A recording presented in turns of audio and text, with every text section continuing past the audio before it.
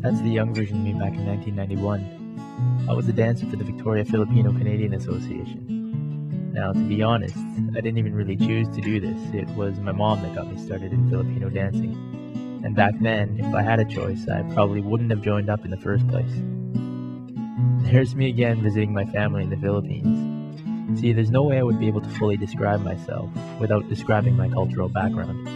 It's who I am. It's how I came to be. I'm a Filipino-Canadian, a second-generation immigrant. I was born and raised in Canada while my parents are from the Philippines. I've heard that second-generation immigrants often see themselves as a bridge between two worlds that move at different speeds. I don't remember ever having a huge struggle with my identity, but it wasn't until I was asked whether I considered myself a Canadian first or a Filipino first that I really didn't know who I was. It made me wonder about the experiences of other second-generation immigrants like myself, so I thought it would be good to gain some insight into my own life by looking into the lives of others like me. This isn't a generalized account of the second-generation immigrant experience. This is our experience, the world as we see it, through our eyes. Yeah. You know all about the karaoke machines and the rice cooker and the minivan and Tito Ray. Russell Peters has been a comedian for over 17 years. He's made a career out of poking fun of racial stereotypes from his own cultural background and of others. I've often wondered how comedians like Russell Peters have found such success in incorporating the sometimes embarrassing aspects of our culturally diverse backgrounds. Because I think I do it true and honest. I mean, so that the people you're talking about go, oh my God, how did he know that about us? Like, you guys think you have these little secrets, and I just kind of uncover them to you, and you go, oh my God, they know what we're doing. I mean, I don't do it for any kind of message or anything. I just do it because it's, you know, it's what I know how to do. I just talk, and I hope people find it funny. Mm-hmm. I'm not doing it out there for people to walk out going, man, he's a really deep guy. Because I'm really not that deep. I don't think I'm deep. At least some people do. I mean, whatever. But I just do it because I want people to laugh. I want people to feel good. Mm-hmm. I want people to feel comfortable in a room full of all kinds of different people. Mm-hmm. Walk out and enjoy the exact same thing as everybody else. Yeah. You know what I mean? That's what I want, really. A lot of segregation in the world nowadays. People say, you know, it was segregated back in the day. It was forcibly segregated back in the day. Now people are doing it on their own, and it's not good. It's not good for the future, because people aren't intermixing as much as they should be. The first person I decided to talk to sees himself as a Canadian first. Aaron Lopez is a mixed-race Filipino-Canadian. His father is originally from the Philippines and his mother from Canada. Aaron showed me that not all second-generation immigrants grow up with two cultural backgrounds. I don't really feel Filipino at all, really. I know that my background is Filipino on my father's side, but I don't really feel Filipino in that national kind of sense at all. I think I remember asking my dad when I was little, like, why don't I speak, Tagalog? And he said because, like, he'd rather have me speaking fluent English, and, like, not really, like, don't even worry about Tagalog, right? Just, work on English and do well in school, because he saw the opportunity Canada has. In a way, I was, it's kind of not upsetting, but it's like, it'd be nice to be bilingual, right? I'm not really too upset. Like, it'd be nice to have, but I'm not really affected by it. Like, I don't really plan on living in the Philippines or anything like that. I saw a lot of myself in Aaron, which made me wonder if I had let my Canadian side remain dominant over my Filipino side. I saw no differences between the ways we lived our lives until I started asking him questions about the lines of communication between himself and his parents. I asked Aaron how open he is to talk to his parents. Not really at all. And I think that really does stem from, my Canadian independence, sort of. Because I noticed in the Philippines, everything's on the table, sort of. But, when I was, like, here, I don't really bother other people with my things. Because I noticed, like, a big thing is that, Canada is sort of, everyone's doing their own thing. You know what I mean? And so I sort of know that, like, I kind of don't want to bother other people with my, problems or whatever, so I figure it out my own. But in the Philippines, it'd be totally different. From personal, preference, I actually like to do things on my own. But again, that's sort of like Canadian conditioning, I think. This is Anson Tran. He's been one of my closest friends since high school. Having parents from different cultural backgrounds has been a topic of our conversations a lot. Because I've known Anson for as long as I have, Hearing about his experience has genuinely affected me and has made me reflect the most into my own life. His experience growing up goes deeper than any other person I talk to, and much of that experience began at a young age in a social environment. Growing up socially, just at school, I tried to just fit in as much as possible. So basically, the way I saw myself was just as just another kid, like devoid of my ethnicity, just a kid growing up, going to school, hanging with friends.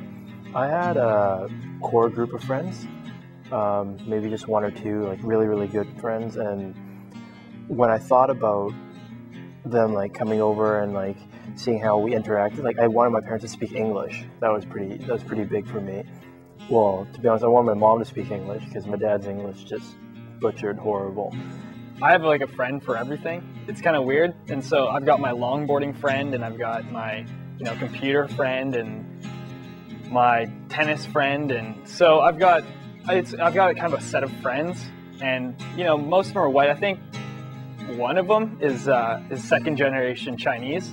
And so, we play tennis all the time, but we never notice like, oh wait, I'm second generation immigrant. So my friends were all different characters. We sort of described ourselves, especially in elementary school, as like the different characters on Saved by the Bell. And so we had the geek and the pretty girl and the super smart brainiac. And we all got along really well together. We just had a good vibe. In my elementary school, we had about 30 to 35 kids in our class, and we sort of stuck together from kindergarten to grade 7.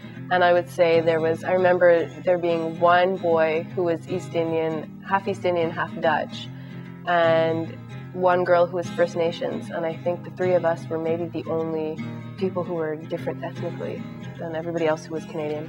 I feel that my friends have always been really open to cultural diversity, so that has just instilled in me a desire to learn about different cultures, just because it seemed like they were always learning about my culture, so I always wanted to learn about different cultures.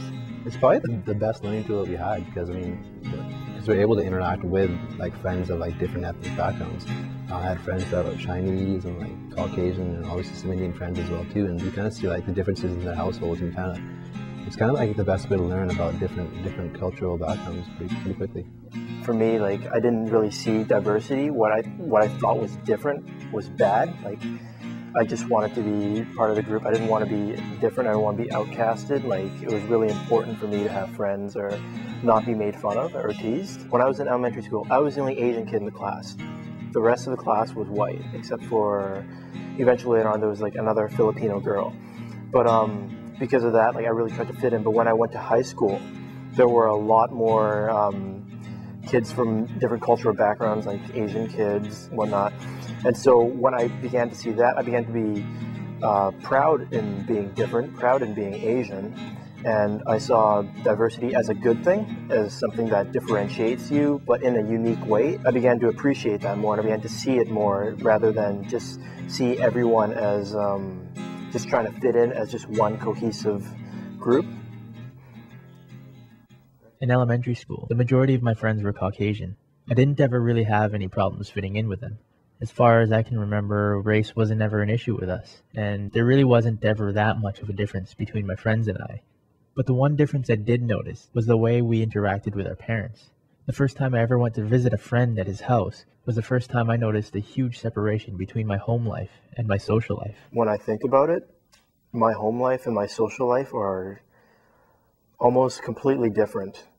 But I can feel the two of them coming to a crossroads and meeting, and like my home life and my social life began to meld. They began to gel better. Like, my parents would be able to relate to what was happening whenever I went out with my friends, or when I brought my friends back, I could joke around with them.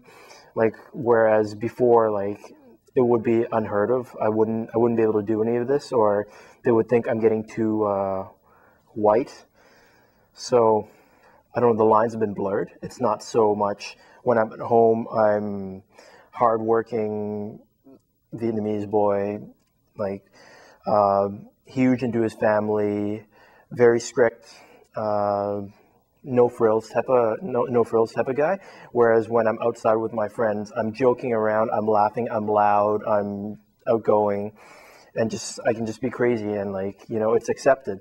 But then now I do a little bit of both. Like sometimes, like when I'm at home with my family, I'll joke and I'll laugh and I'll tell them outrageous stories like I would tell my friends. Or when I'm out with my friends, and now there's like there's a side of me where I don't have to be all rambunctious or all crazy to have fun. You know, we can just sit and we can talk. I've taken a bit from both worlds, and they've just kind of come closer together. I guess I find with East Indian parents in general, they're quite strict. But I mean, mine, as far as Indian parents go, they're quite lenient as far as Indian parents go. But at the same time, they have their rules and they're quite strict with them. But we got along quite well. Like we're quite as kids, like me and my brother and sister were all quite controlled. So I mean, we got along well, but like we were kind of scared of our parents at the same time too. Just because like you don't want to get like that evil look from your mom or your dad, because you know you're gonna go home if you've done something wrong and you get smacked in the face, or not really like abused, but you know, you're kind of afraid that your parents are gonna get mad at you about something.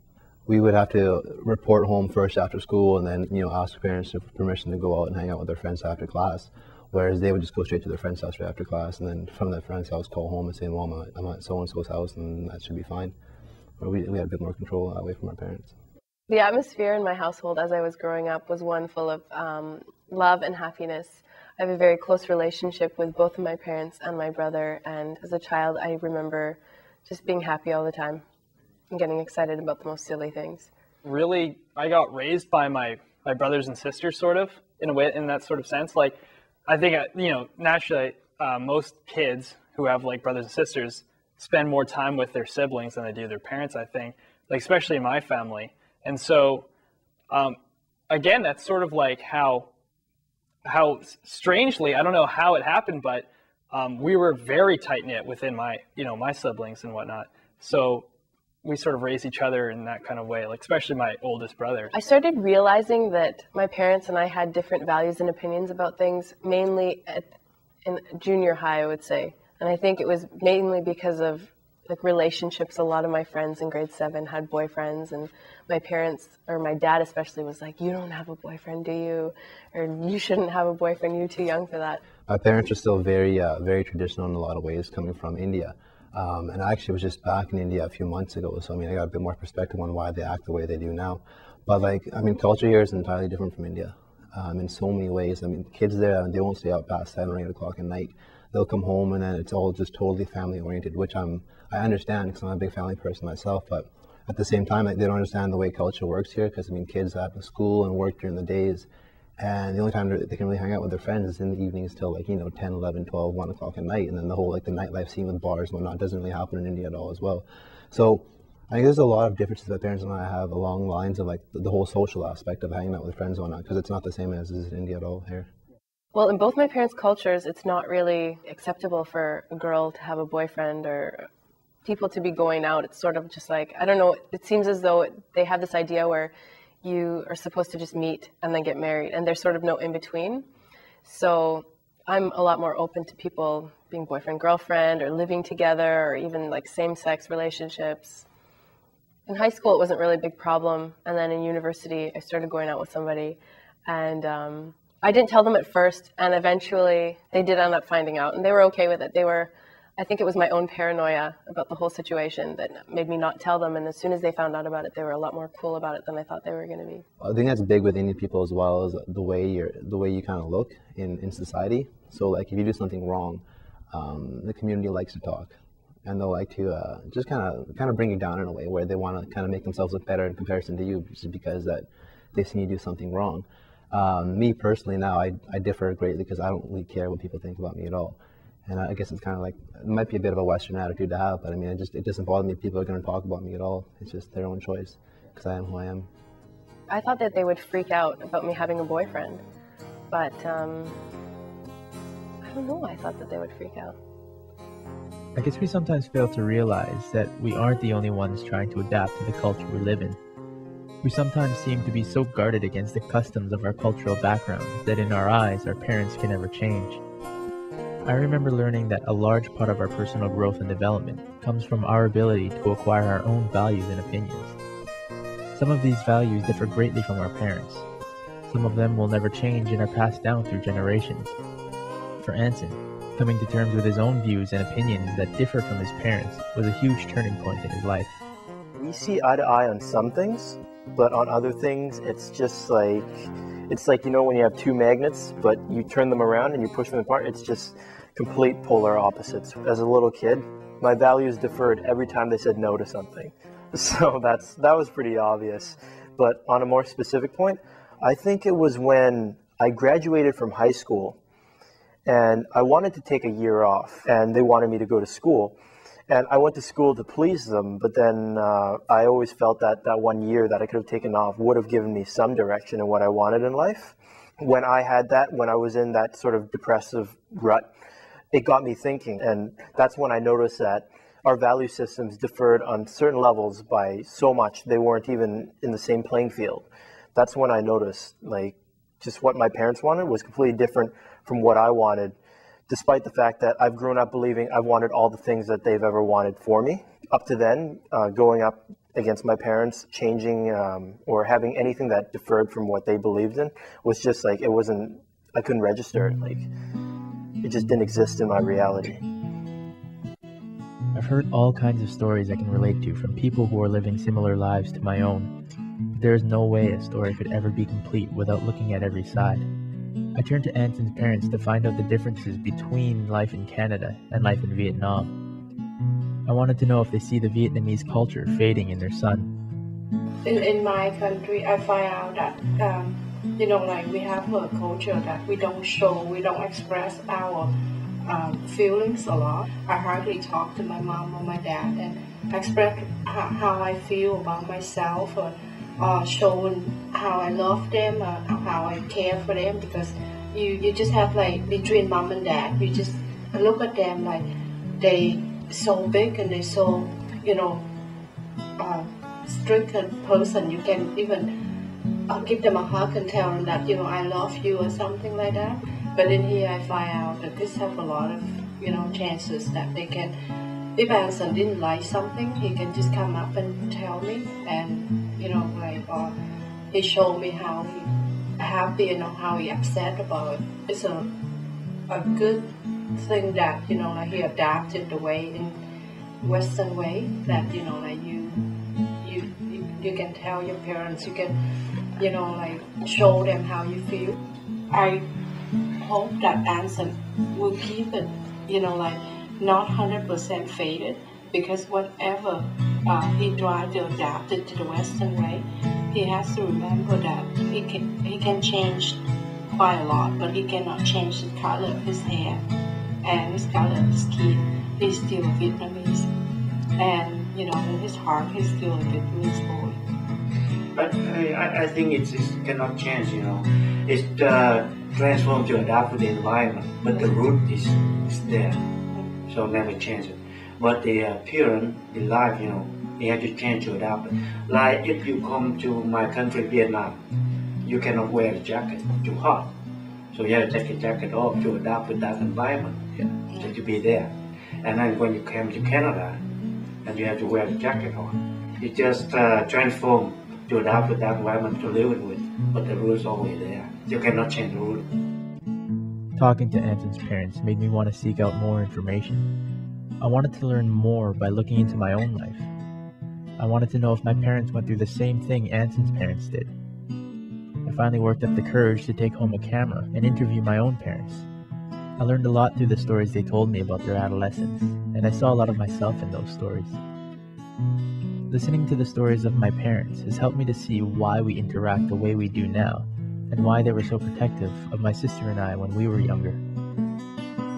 You and Miley, we were protective of you. We also wanted you to be able to communicate to us, to be open with us, and we've encouraged that. We've always encouraged a dialogue between us. So the only thing I can add to that is, like you and Miley, we've always encouraged you. We've always been supported you, and, you know, knowing that you were in the right age, like even when you were growing up as teenagers, we have to guide you, right? There's always the guidance there, but we can only do so much. We're not going to be around you 24/7, right? So the trust is there, and knowing that you know what's wrong or what's right or what's wrong, and it's up to you. You make the call. I mean, like as I've said, we're not always around you, but we had always encouraged you to come to us for if there's anything. We're both adults now, and I couldn't ask for a better situation. I'd say you and Miley and your dad are the best things that ever happened to me. I've heard that second-generation immigrants often see themselves as a bridge between two worlds that move at different speeds. I still see it that way, but I don't see it in a negative light. I learned about the experiences of other second-generation immigrants, and in comparing their stories to my own, I've learned a lot about myself. I still don't know whether I consider myself a Canadian first or a Filipino first, but what I do know is that I'm proud of who I am. This isn't a generalized account of the second-generation immigrant experience. This is our experience, the world as we see it, life through our eyes. I really appreciate the sort of Canadian attitude towards cultural diversity. I have never felt, ever, in 23 years or 21 years that I've been here, discriminated against. And I have never seen it happen in front of my face. So I'm grateful for that, and I really appreciate that. And I think that's a very Canadian attitude that we have. I think the fact that I can call myself an Indo-Canadian, the fact that I see the best in both worlds. I mean, I have with my parents, their whole cultural ideals as well as my own that I picked up from Canada here as well too. So I'm able to kind of take a step back and look at both cultures and kind of pick and choose what I think are the best qualities to have, which is huge. Right? There are certain values that my parents passed on to me that I treasure and I absolutely cherish. And I take those values that make me feel that way, and I will pass them on to my children, and I hope my children pass them on to their grandchildren. There are also some values that I never saw eye to eye with my parents, and maybe, along my road of life, as I get older, I might come to see the wisdom in those values, and then I'll, of course, pass them on to my children. But if how I feel about those values is okay, then I'll pass on my version of those values, because I feel that I've adapted them to the culture that I'm in, because I mean, no one's perfect, right? Nothing's definite.